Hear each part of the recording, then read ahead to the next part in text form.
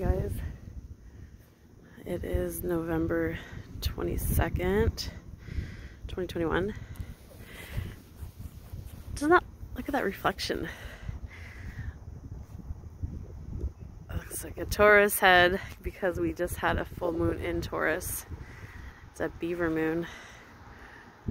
It was also a blood moon, and it was also a lunar eclipse on the 19th, 18th, well, whatever, the morning of the 19th.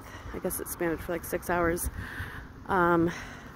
Unfortunately, my camera footage doesn't do it justice. Even my eyes right now are having a hard time looking at the moon. It's really kind of misty out. It's freezing cold, literally cold. It's like minus something. Looks like an airplane's above me. There's lots of stars in the sky. I don't know if you guys can pick them up a little bit. I'm not quite in the country, but I am. Yeah, anyways. So I'm just beside a little, I guess, a pond here. Anyways, I was driving by and I had to stop, obviously, so you guys could see this. But anyways, I hope everyone did enjoy the full moon. There's a lot of crazy energies out, and hopefully everyone's feeling a little bit better after, now that it's here. So